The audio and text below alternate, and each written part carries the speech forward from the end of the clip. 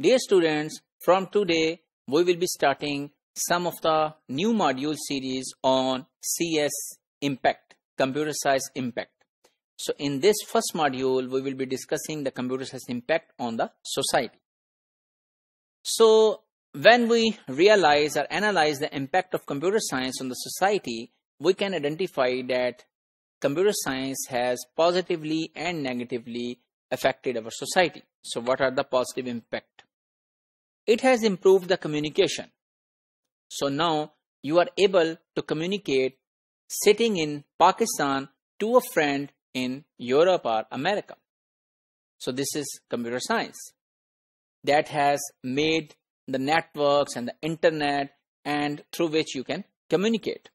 Then it has increased access to educational information via the internet. For example, in virtual university, you are studying this course using internet by sitting at your hometown.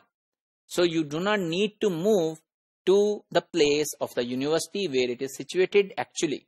And similarly, there are different universities in the world who are delivering such lectures, such videos to their students or wider audience. So this means the educational content is on your fingertips that you can view, you can search, you can identify about your particular needs. Then it has increased the productivity. So initially we were only able to write manually a few pages, but today we can write the similar thing online, and that online can be done very rapidly. So for example, I know one of the university, they were writing the degrees, their master's degrees or their PhD degrees as handwritten. So the person, the manual person who was writing all of those degrees can only write 5 to 6 degrees in one day because it needs a very neat and clean way of writing.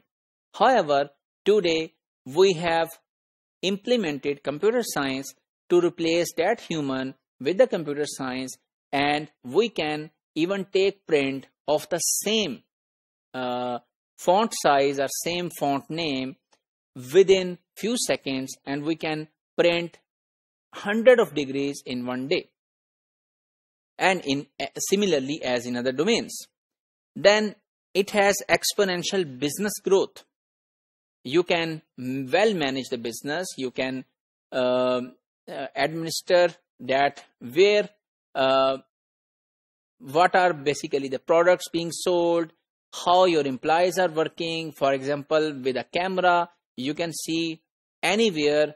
If even you are a employer and you have moved to some other location, with the camera you can see that what your employees are doing at the moment. So this is computer science. Similarly, you can generate reports, you can manage your business very well. And then faster response times, for example, emails, instant messages. So in the previous years, historical years, when you want to send message to someone, so there were different ways. So some of the messages were sent on horses.